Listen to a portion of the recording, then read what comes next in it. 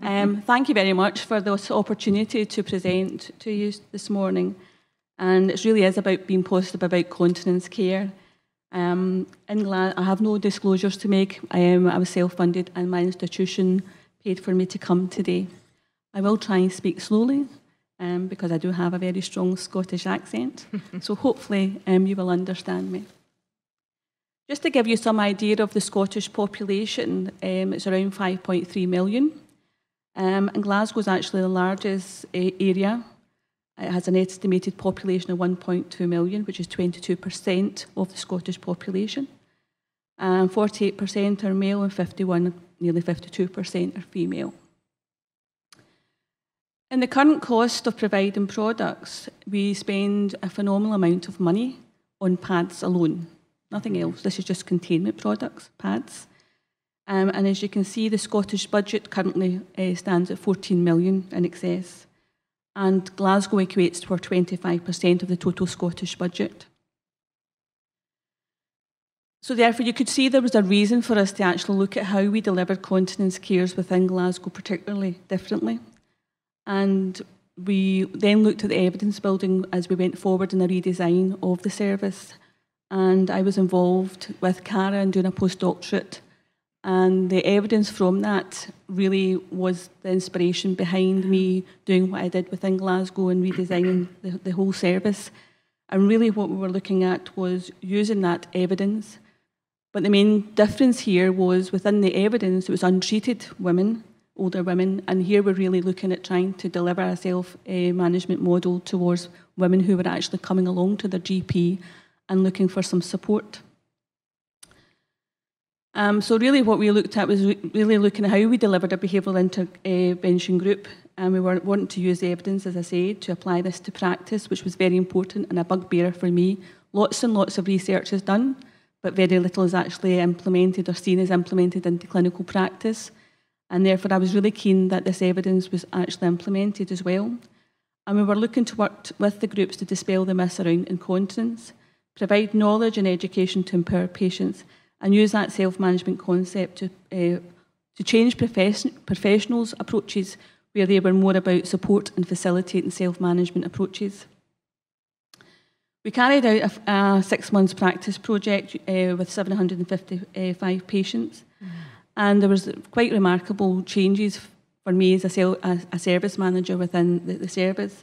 We reduced our did not attend rates, so people who weren't turning up to clinics, there was a high percentage of DNA rates, 75%, we reduced them to 27%. And from a service manager's point of view, that's really important because that means there's clinic appointments not being used. Now these clinic appointments are getting used to actually provide better outcomes for patients attending the clinics. We also had 14% of cancelled patients cancelling. The good thing about that, again, was about the self-management aspect, where patients were taking responsibility for the appointment they were given, and if they're unable to attend, they were actually phoning up and cancelling and reorganising a new appointment. And one of the main concerns for the clinicians was that if patients were coming along to a clinic, they were concerned that there may not have been screened for red flags, things that we'd be concerned about, like blood in the urine or possible pelvic masses. So we actually picked up 12% patients who were potentially at risk. They had been to their GP, they'd been referred to the clinic, and through our screening mechanisms we picked up 12% of patients who were given a 2-week appointment because they were considered as a high risk of something possibly more sinister going on within their symptoms. The main thing we brought from this experience was the patient's pathway is not linear. And one of the things we identified with surgical options were often the first port of call. Patients, when they went to GPs, thought that the surgery option was actually the only option available to them. There was nothing else could be done other than wear pads. And really what we are trying to do now is put the surgical option something's happened there as well with me. But really about the self-management approaches being the main thing. We also developed pre-assessment clinics so we could fast-track ladies into a pre-assessment clinic where there were a bladder scan and urinalysis was carried out, really to make sure there was no red flags there and we could fast-track if required. We then provided a behavioural intervention group where women are actually delivered with the education. This also allowed them to be empowered and informed about the choices available to them before they went to the clinical nurse specialist or indeed the physiotherapist if that was deemed the most appropriate route. And I've also now taken the next step to look at pelvic floor training in groups is also where we are actually using that peer support mechanism to try and encourage women to make the changes that they need and to also adhere to their care plan.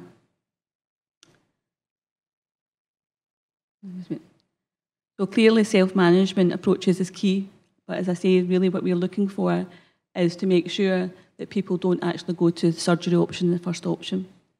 So patient outcomes, what have actually happened with patients? Well, there was significant improvement in leakage and symptoms. We've actually improved the length of wait to access the service quite significantly. Most women were waiting in excess to 18-20 weeks to access the service. Most women are now accessing the service within 4 to 6 weeks, and often within 0 to 3 weeks. The satisfaction on the wait is very, very good. The environment they come into, they feel very supported. They think the talks are great, and they're actually encouraged to make changes. And 87% of the ladies who we surveyed actually turned around and said yes. By coming to the groups, they actually were encouraged to make a change. And actually, we are starting to find that ladies who are coming along to the clinic are actually coming along to tell us they don't need to come back. Because they've actually made significant changes on their own. Overall, when it comes to redesign from a service and organisation, our organisation is absolutely delighted. We have actually managed to reduce a deficit of over £800,000, and we currently stand at 90,000 overspend. That's overspend. That's not underspend. And our organisation is absolutely delighted because the trend on cost is actually going down. We have equality checked the service as well, which wasn't done before. It was a hit and a miss whether you were actually treated sensitively for your equality issues. And patient satisfaction is 100%. Patients who come along absolutely thoroughly enjoy it. The downside for us, we have been victims of our own success. When I started, we had an average of just over 3,000 patients being referred to our service, and that was new patients, not new patients who were already attending. We're now seeing over 5,000 patients per annum through our service, yet we are still able to cope with that with a 4 to 6 weeks with the same resources. So it's been a very cost-efficient and effective process that we've gone through. And also, I truly believe, as does the staff, that the outcomes for patients are far better too than what they were before. What's the next steps? Really to build on our success. It's really about prevention rather than cure, and we're now actually getting funding to go forward to look at a public health campaign where we're actually looking to try and target and involve young people to be part of that campaign so that we're actually getting the message to younger people. We believe that's the only way we're going to engage young people because we've thought about schools, etc., and young people don't really seem to be that interested. So we thought if we actually encourage young people to be part of the campaign and do something theoretical, that might help. We're going to continue using the rehabilitative focus and use other services to improve outcomes. So we're looking at how does our service sit with other like rehab services also, because one of the issues we're picking up within the primary care area is that we have a lot of functional incontinence. So how do we deal with that with our rehabilitation services to avoid people having to jump to containment products? How do we actually encourage a full assessment, looking at aids and adaptations, and actually just fundamentals of getting to the toilet and mobilising to the toilet? We continue to look at new innovations. We've just recently completed the TNS study with Joe Booth, and that's also been shown to be very cost effective, and we're starting to introduce that within the service also. We continue to develop the research agenda. We recognise the evidence base is very important to actually develop the service. And we're also looking at how we actually work better with patients who have gone to the end of the line and really are now having to live with incontinence, and how do we actually make sure that they are actually living with incontinence, not just existing. So we're actually looking at how we provide them with support, counselling and actual ongoing ways of supporting them to actually live a meaningful life with their incontinence. And that's my talk. Thank you very much.